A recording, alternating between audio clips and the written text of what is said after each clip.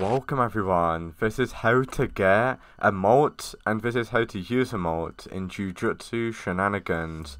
In order to get emotes, you do need to get money or ROBUX. In order to get those, you can actually redeem codes. In the future, there's going to be quests that you can complete in order to get money for emotes. As of right now, the only way to get emotes is by redeeming codes. And yeah, if you want to go ahead and get some codes, I'll put some codes on the screen right now that you guys can redeem. That'll give you money. But as you can see, I've got 250 money from codes, and we just got a new emote, which is a test emote. So in order to equip the emote, this is what you want to go ahead and do once you do actually have a new emote. If you go to your inventory, you can see the emote that you've got. We've got the test emote. You can actually switch it, as you can obviously see, test emote. By pressing B on your keyboard, you can actually go ahead and put on your emote.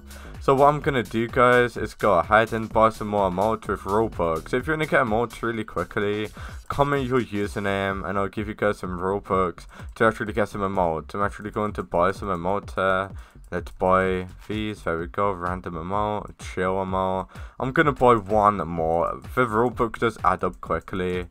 Almost about 100 Robux here just on emotes. As you can see, we now got a ton of new emotes. Let's go ahead and equip all of the new emotes that we just got.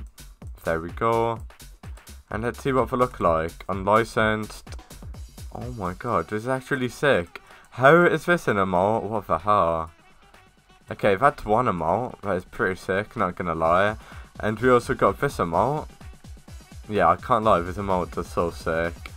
And we got the chill emote. Yeah, that's how to get and use emotes in JUJUTSU Shenanigans. Thank you for watching and peace out.